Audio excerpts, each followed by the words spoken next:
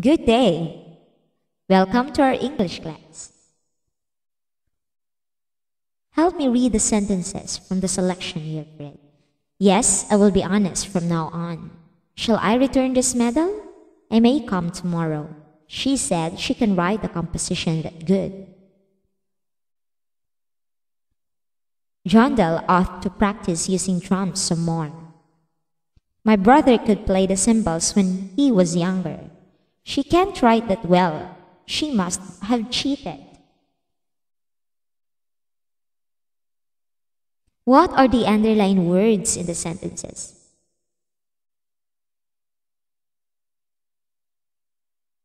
The underlined words are will, shall, may, can, ought, could, and can. These are all modals. What is a modal? Modal is a type of auxiliary or helping verb that is used to express ability, possibility, permission, or obligation.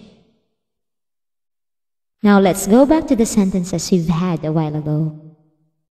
Yes, I will be honest from now on. The modal will is used to express a promise. Shall I return this medal? The modal shall is used in requesting permission. I may come tomorrow. The modal may is used to express uncertainty.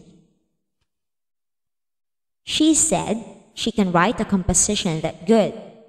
A modal can is used in expressing ability. Jondal ought to practice using the drums some more. A modal ought is used to express obligation. My brother could play the cymbals when he was younger.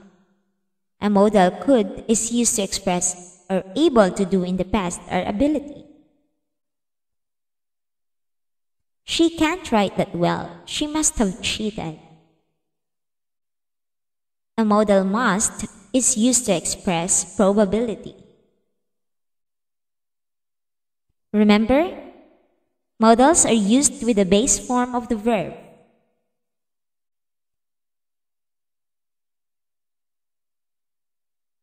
What other modals do you know? In your English notebook, write 5 modals and use it in a sentences. Remember, in everything we do, Jesus is glorified.